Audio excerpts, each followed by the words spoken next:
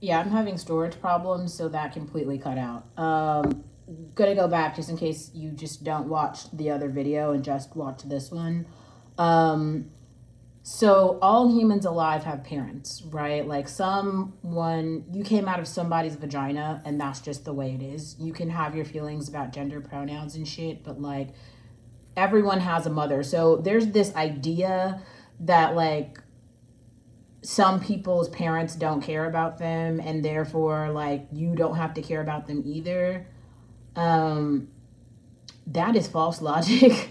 And it's unfortunate that a lot of people kind of raise their children that way. Like they'll be like, I'm gonna take care of mine, you take care of yours, you know what I'm saying? And they do it in a way where like they literally watch their neighbor fail and die, right? And really make mistakes and all these things. Because that's the thing, like in the free world, we're talking about in America and the UK and Europe, the developed world, you can just build something for yourself. Like quite literally. You can just be like, I'm just gonna build this thing. And then you can just go do it. It doesn't matter really what your parents said, if your parents helped you, if they didn't, if they liked you, if they didn't like you. Just no, your parents' stories don't matter. And I think so many people are trying to live off of like their parents, whatever. Like my mom did this, my grandma did that, this person said this, oh, all these stories. And they're so busy living in the story of the past that they completely failed to miss the reality. And the right now is really fucking important.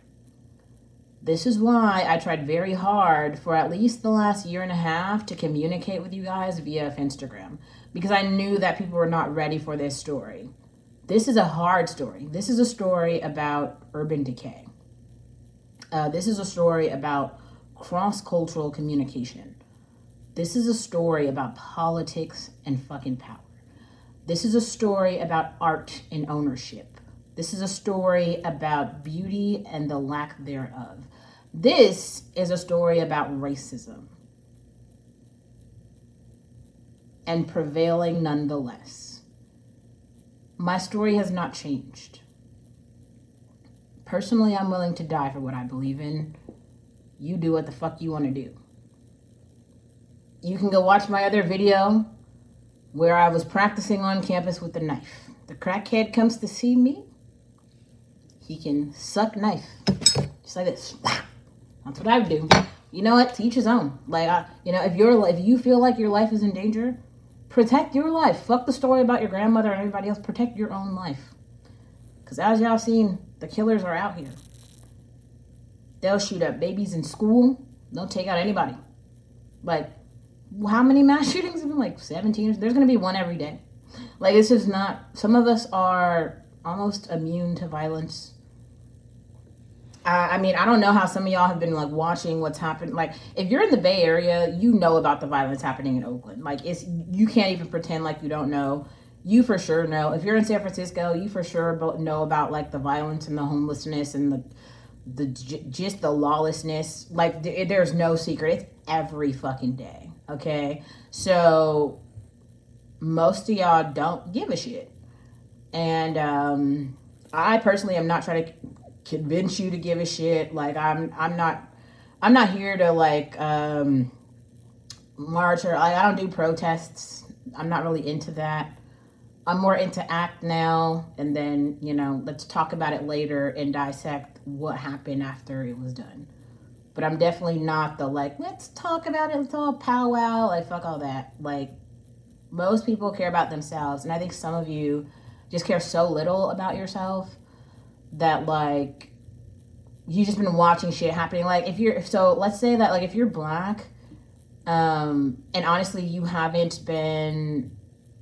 advocating for yourself in white spaces, because like most of the society is white, like 68% or something. So like you're going to have to talk and interact with white people. That's just like a thing. You can't actually function in society where you're like, oh, I'm only going to exist in this like segregated neighborhood and I'm just never... Like, you can't do that, right?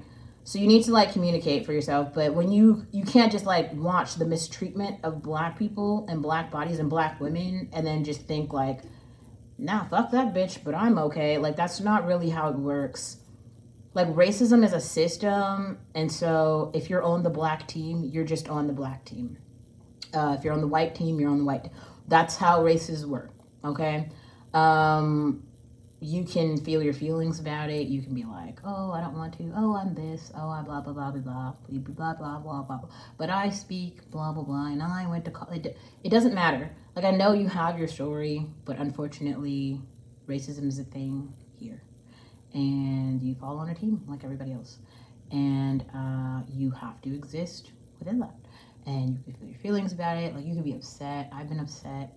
I've been talking about the feelings wheel with you guys. Talk therapy is real. Take talk therapy seriously. Journal about your real fucking feelings. I think the reason some of you guys actually don't see change is because you're actually neglecting the change that you could be doing at home. Like, you could be having meaningful interactions, like real interactions with like your neighbors, the people in your community, via like attorneys in law. Like, you could be interacting with systems and kind of like letting them know, here's what equitable treatment looks like to me. But instead, a lot of y'all are complaining to the wrong people. You're taking problems to your family members who have no solutions. Like, you can't actually bring a problem to a person who is unable to problem solve, because you're just whining to a fucking gutter. They don't have a solution for you. There are always solutions to your problem, though. Whatever your problem is. Like, if you really hate someone that much, you could honestly just hire a hitman to take them out. Everyone can feel their feelings about it. Maybe you'll get caught, maybe you won't. I don't know, but that's a real thing, right? Like, if you really feel like, oh, I'm so upset at this person, you could just go talk to them about it and be like, yo, like, this thing that you did, it just really made me upset. Maybe they didn't. Sometimes, like, you are upset about something and you feel like another person is doing something intentionally, and they actually might not be. Sometimes they might not know. Other times they know and they just don't give a shit. That's a different thing. Like, that's kind of a heartless sort of situation where you're like, yeah, this person did this really fucked up thing, and like, they knew they did it. Like, and that's happened to me quite a lot of times. Like, I've had to just deal with the fact, like, racism is very real, and like, I'm on the receiving end of the racism. So for me, I'm not just gonna like take the racism and be like silent about it and be like, oh, they're racism, oh well. Maybe in 100 years after an MLK march, yeah, fuck all that. No, like, no. I'm gonna go figure out how to change it and then go change it.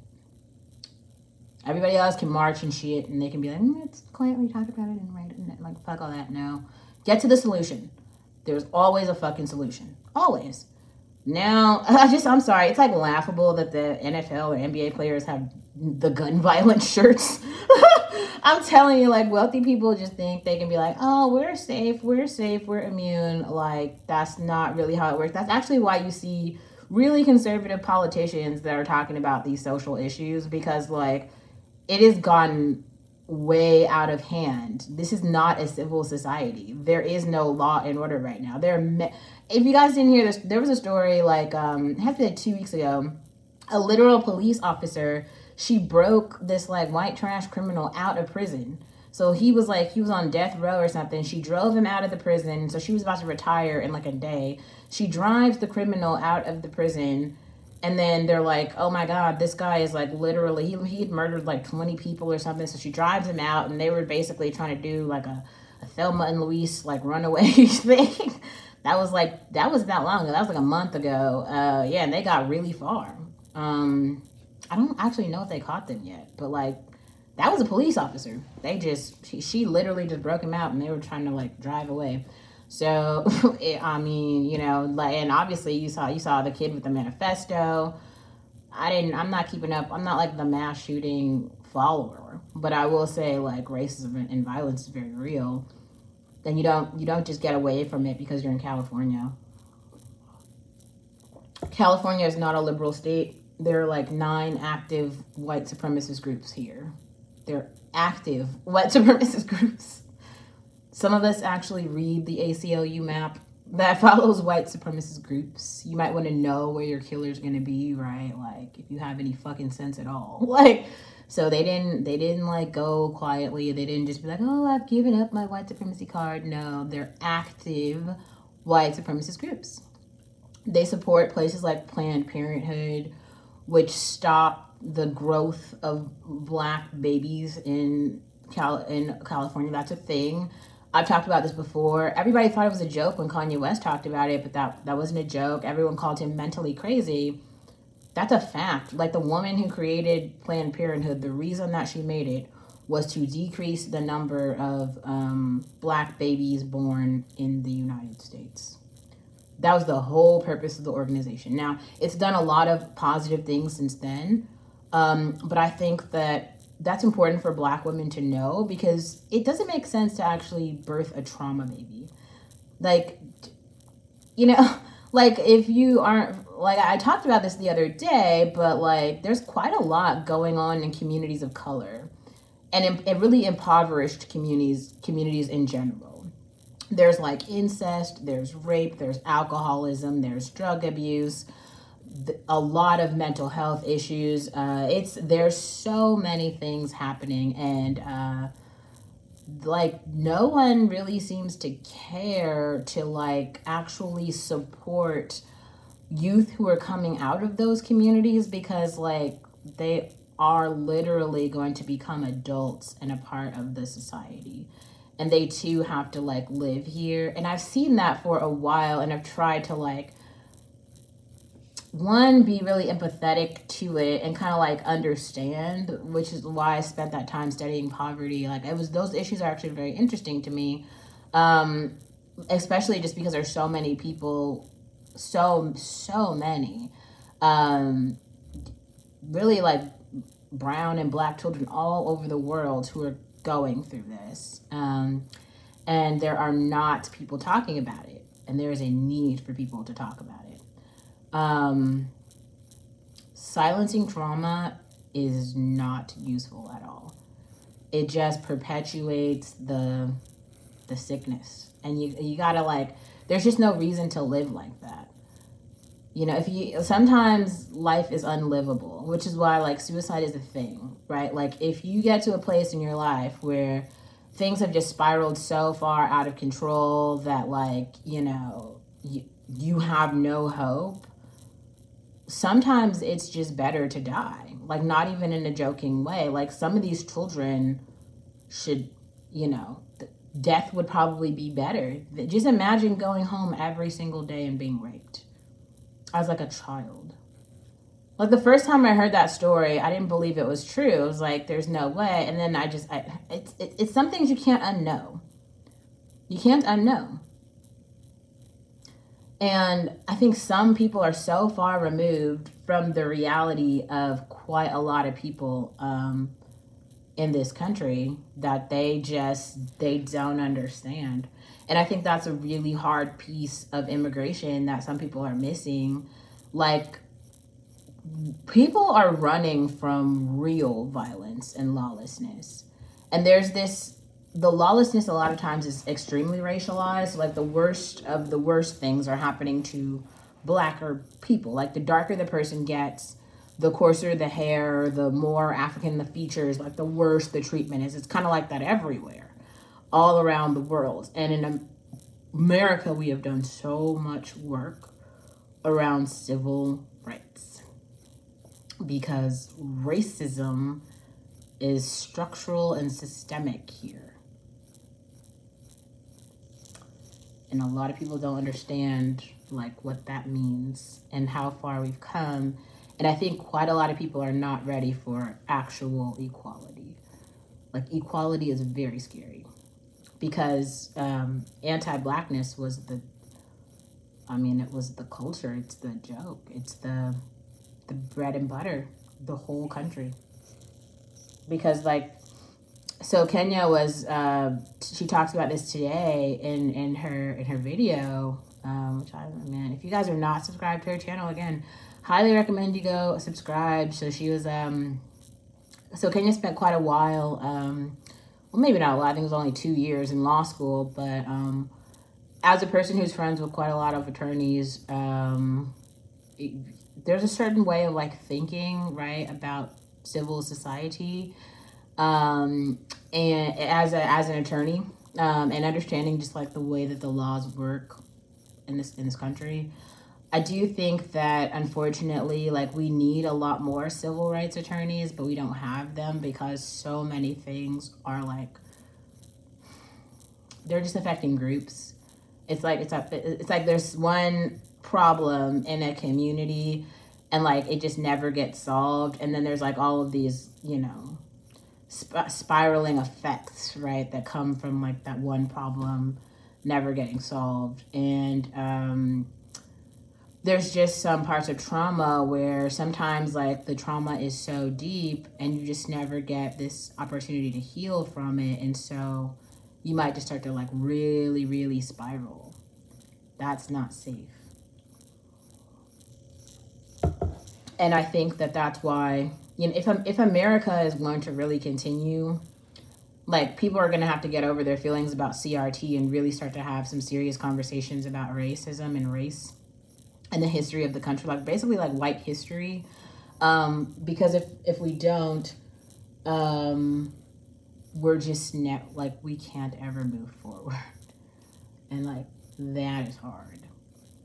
And we also have to have more like systems for like the public health systems have to be strengthened.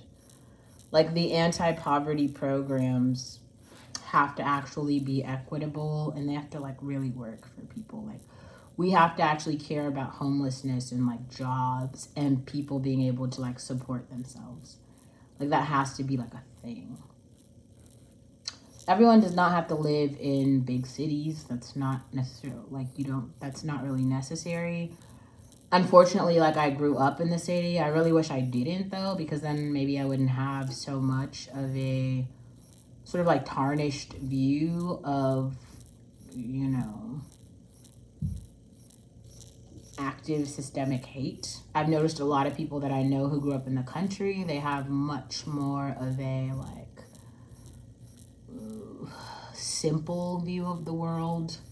I wish I had a simple view of the world. Unfortunately, I do not have a simple view of the world. The point of this, though, was that you should probably stop listening to your parents. And honest, not stop listening to them, like, be like, shut the fuck up, you stupid retard.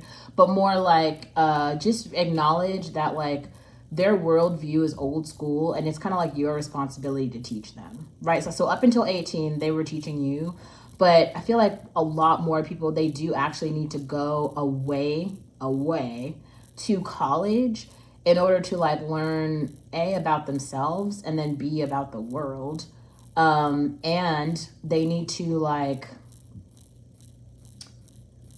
have experiences that are, how do you say? Yeah, they just need to have experiences that are outside of their own community sort of system. And it's just a really strange thing to say, but I'm serious. I think this is another reason why so many systems are failing. It's because a lot of people went to bad universities. Going to a state school sometimes doesn't really do much for you if you don't actually learn how to critically think about the world in which you live. That's why schools like Berkeley or schools like Harvard or schools like, you know, Amherst or Yale, Princeton or something, those schools have like, they have a serious like amount of money and resources to pour into education and the ability to critically think. So you have like serious critical thinkers in those spaces who are able to like analyze the society in which we live and really try to think about solutions. And it's not just from one racial group's perspective. It's like understanding the economy we have now and the economy we'd like to see in the future. Not just today, but like extending out like years and decades and centuries. Those things are kind of important. And I think like you as a citizen, if you don't understand any of the shit that I'm saying, go take a class at community college on like economics or sociology, right? Like those are courses all adults need to take. You know, I don't know how some of you are like functioning out here when it's just like you don't know shit about anything, and it's kind of pathetic. Like we got to do better.